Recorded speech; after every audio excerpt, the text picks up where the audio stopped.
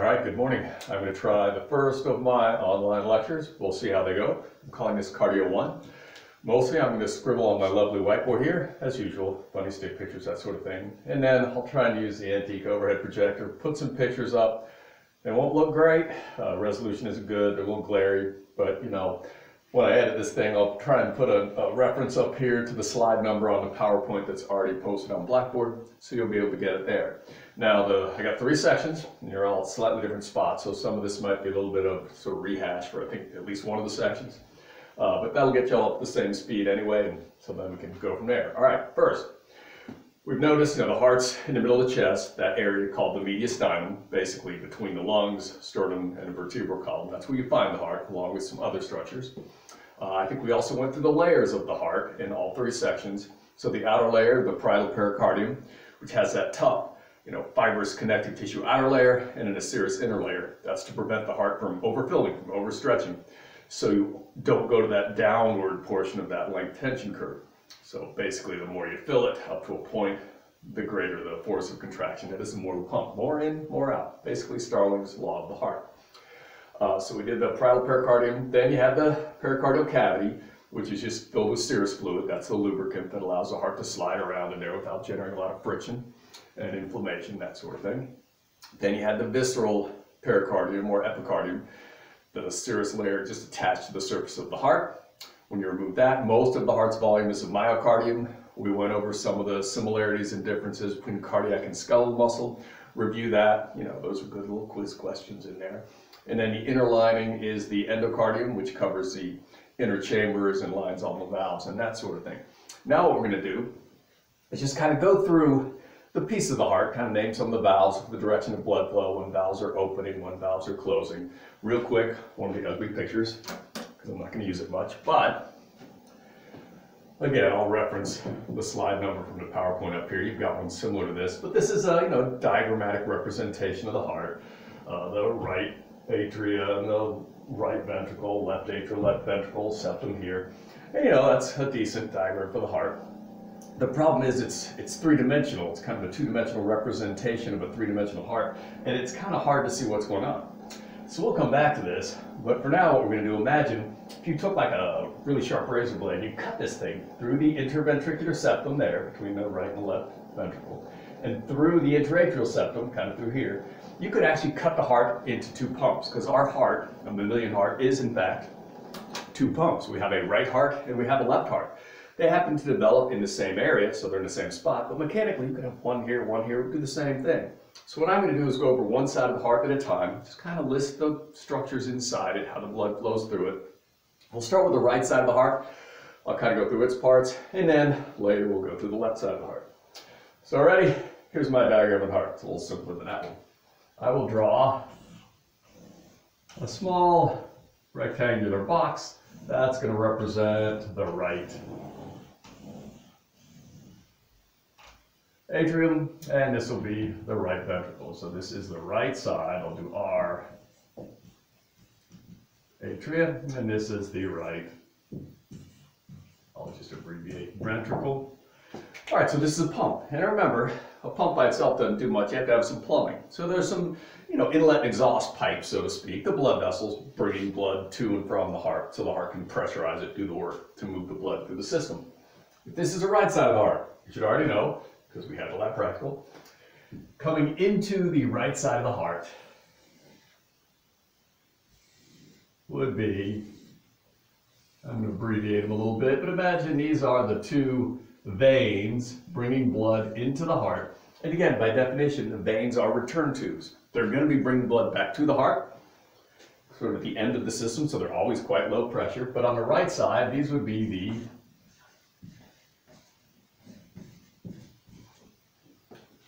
the superior and inferior vena cavas. Those are the ones that bring blood back, inferior from the abdomen, legs, superior from the brain, head, arm, that sort of thing. I kind of merge them into one here, and I'll go into the right atrium. Now, we've already mentioned the heart is a pulse pump. It doesn't continuously push out blood. It's kind of like a Dixie cup made of muscle. It just sits there under the faucet, and it passively fills. Well, when it's passively filling, again, the heart has a cycle, a cardiac cycle, they sometimes call it. When the heart is resting or filling, the term again is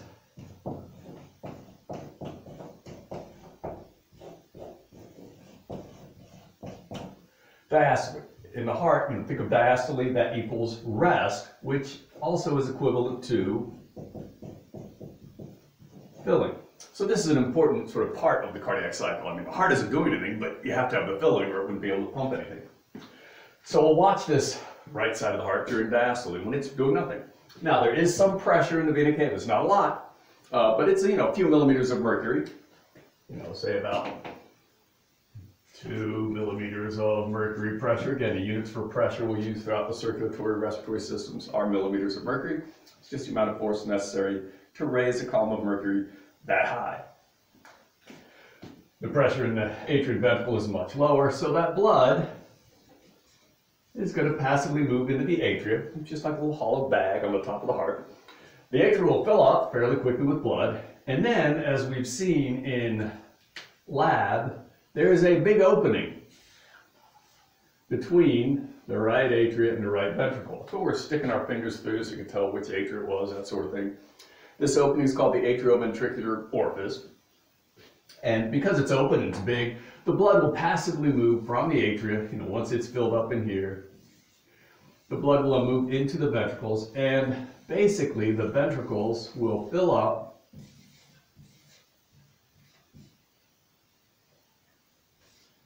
to 80% of their capacity during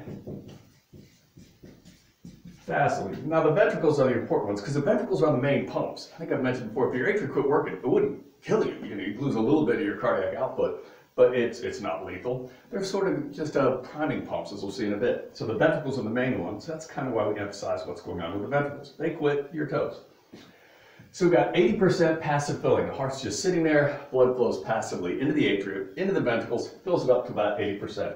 So that's most of your filling is passive. It's during diastole. Then the heart will begin to contract. Now, recall, contraction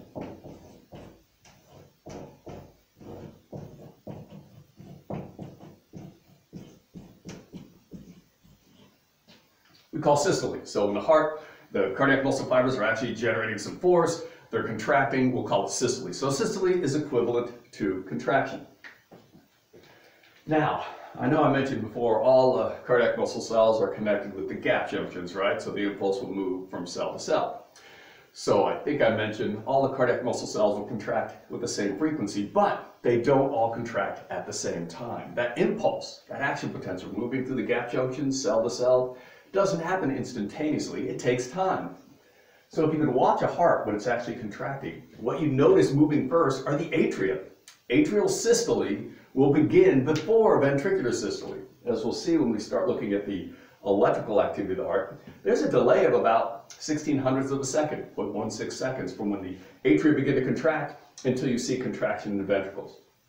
So atria will contract first. Now all they do, remember, cardiac muscle is striated, but the fibers are running around this, Dixie cup-like chamber. It's hollow, it's full of blood. When the skeletal muscle or the cardiac muscle fibers start to contract, they'll squeeze on the blood in the atria. They actually get smaller, the volume gets smaller, so the muscle cells contract, it'll squeeze on the blood, and what that does,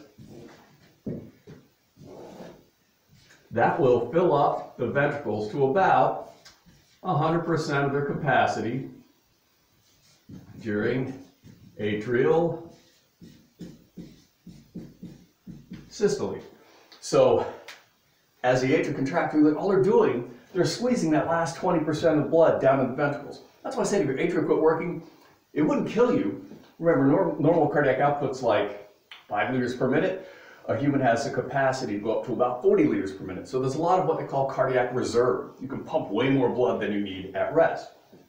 So if the atria didn't do this last job here, this topping off the ventricles, they'd still be 80% full. You might lose 20% of your heart's pumping ability, but you got enough reserve. You could compensate for that. It wouldn't be great, but it wouldn't be lethal.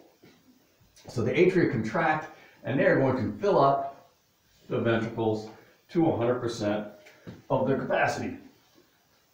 I can get my eraser. My whiteboard doesn't work well. I kind of have to paint it after about 3 runs. But anyway, atria contracts, squeeze the blood down in the ventricles, fill them up to capacity. Then the ventricles are going to begin to contract. Now you've seen the ventricles in lab, and those cow hearts are like an inch and a quarter thick. They're massive, huge, huge amount of muscle. They squeeze on that blood very quickly. This pressure is going to go way up.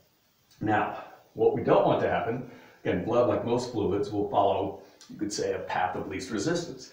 There's this big hunking hole here the blood just came through. So when the ventricles contract, that blood is going to have a tendency to go right back the way it came. That is, go from the atria, back into the ventricles, then back to the atria, then the ventricles, then the atria. It's just oscillating. It's not going anywhere. You keel over dead. So what you'll find in the circulatory system, there are a number of one-way valves. These valves allow blood to move in one direction, but if it tries to go backwards, they close. There are 4 of these valves in the heart. We've already looked at them in lab. There is one located between the right atria, right ventricle. That's this one right here. These 2 little lines here represent the cusps of this valve. The one on the right side, it is called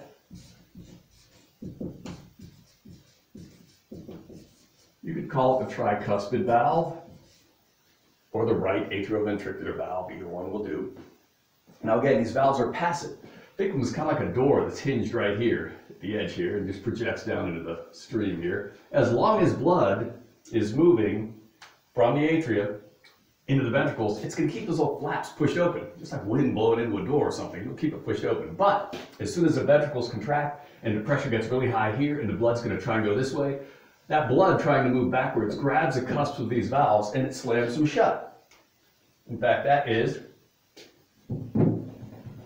the first heart sound you'll hear. You know, when you talk about the heart going lub-dub or thump-thump, blood moving through the heart moves in laminar flow, streamlines. It doesn't make a lot of noise, you can't hear it easily, but when these valves shut, thump, thump, they vibrate the tissue a bit and you can hear it.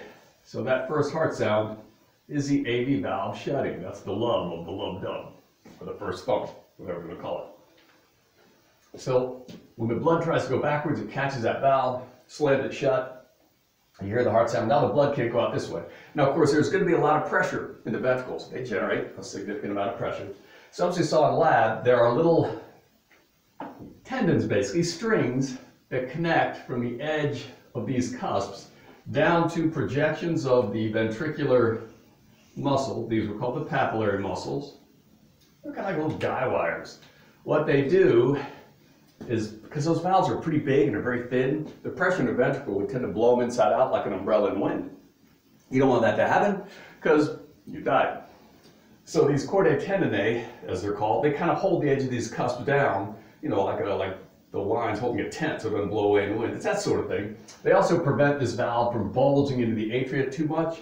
That's referred to as prolapse. You always get a little prolapse if they're a little stretchy, but those chordae tendineae prevent these things from pushing too far into the atria. Again, that would reduce the heart's pumping ability, reduce efficiency.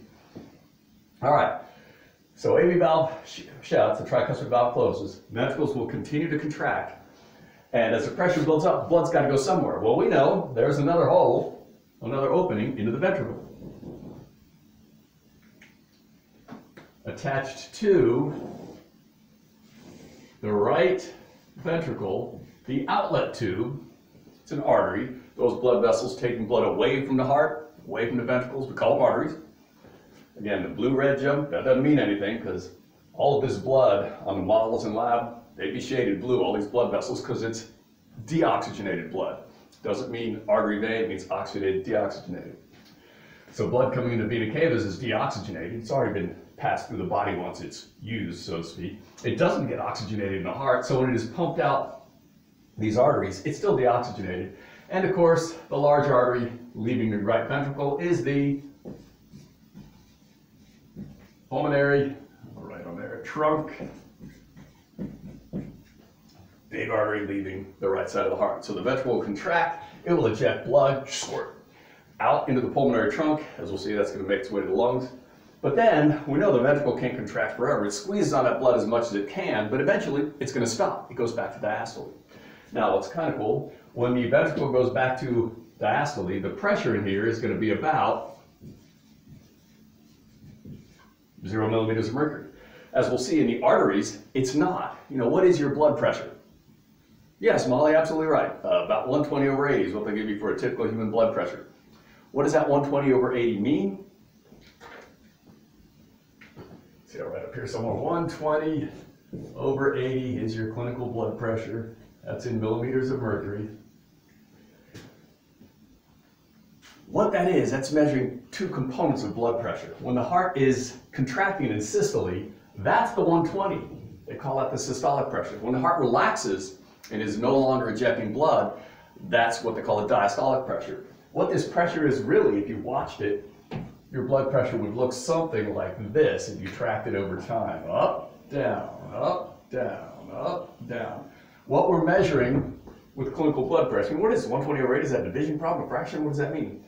Those are the peaks and troughs of blood pressure. Clinically, and by the way, it's only in the brachial artery, blood pressure is at its highest, 120, during systole. That's the peak. It's at its lowest, these troughs here, is the 80 for the systemic system. It's going to be a little different here. We'll talk about that in a bit. So you're basically measuring the peaks and the trough. What I want you to note is blood pressure in the arteries does not drop to zero. So in this artery, pulmonary trunk, there's not going to be zero blood pressure. Blood pressure in here is zero. Well, of course, blood's going to try and go from high pressure to low pressure. So as soon as the heart relaxes, the ventricle goes in diastole. This blood is at a higher pressure in the pulmonary trunk than the aorta. It's going to try and go backwards. Again, you can have blood going from the ventricle, pulmonary trunk, back to the ventricle, pulmonary trunk, just be sliding back and forth. There's a set of valves here. We've looked at them as well. The valve between the pulmonary trunk and the right ventricle, you can call it the pulmonary valve.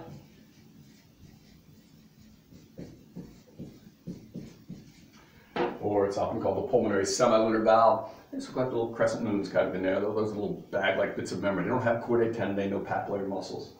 So they're not as complex looking. But the ventricle will eject the blood in the pulmonary trunk. Then when the ventricle starts to relax, the blood will start to try and backflow. It will grab the cusps of those valves and dub. There's your second heart cell. So that lub dub is lub, dub, close, close, close, close.